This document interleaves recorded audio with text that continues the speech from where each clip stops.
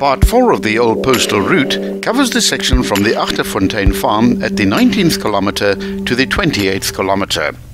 If you intend driving this pass, it's important to watch parts 1, 2 and 3 sequentially, which contain the Google Earth orientation clips as well as other important safety, technical, historical and tourism information.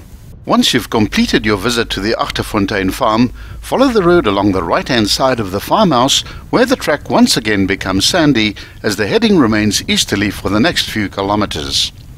The road undulates across the rocky slopes, skirting a number of weathered sandstone formations. Rooibos plantations occupy all the flatter sections on both sides of the road. All of the route featured in this part of the video series falls within the boundaries of the Velbedacht farm. Please make sure that you take only photographs and leave only footprints. The track is virtually level along this section, but at the 21.4 kilometre point, at the crest of a small neck, there's a fork.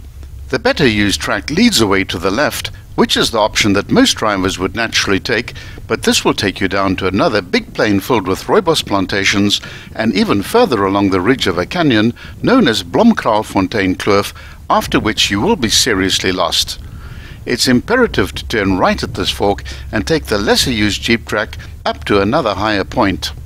Once you've reached the fork at the top of the neck, the direction changes from north to east after you've turned right. The track soon becomes very stony and rough, requiring a slower speed as the road drops down the other side of a small ridge. From this point, there's a long section of easy and fairly flat driving. The road now heads southeast as it follows the northeastern lip of the canyon. You'll have a vague notion that the canyon is there, but there's nowhere where the road offers a really good view of it. The canyon, which is now on the right-hand side of the road, is known as the Agterfontein Kloof and is one of the biggest side canyons of the main one of the Doring River. The Cederberg is renowned for its spectacular landscapes and the sense of solitude they inspire. Sandstone caves and rocky overhangs shelter some of the region's finest examples of ancient sand rock art.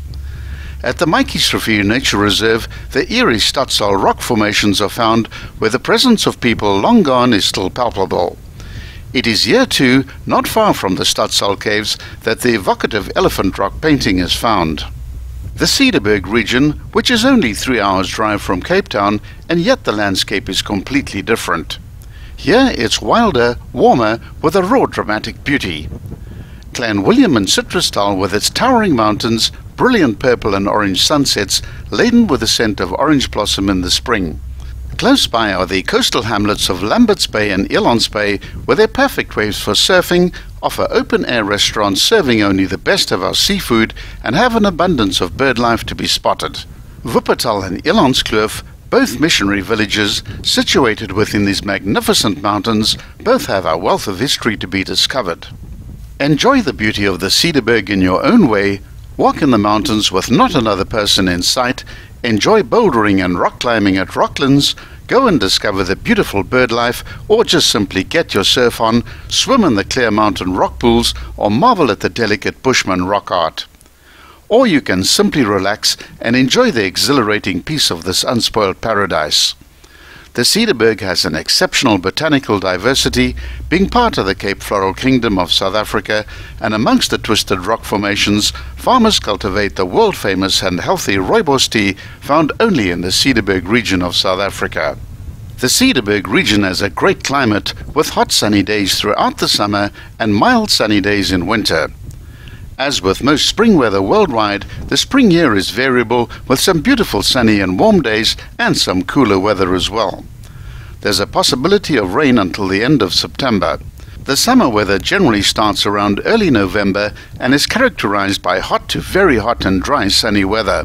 The summers in the Cederberg are much hotter than the rest of the Western Cape, so if you enjoy being active, we recommend starting your days early and enjoy a restful afternoon siesta or a swim during the heat of the day.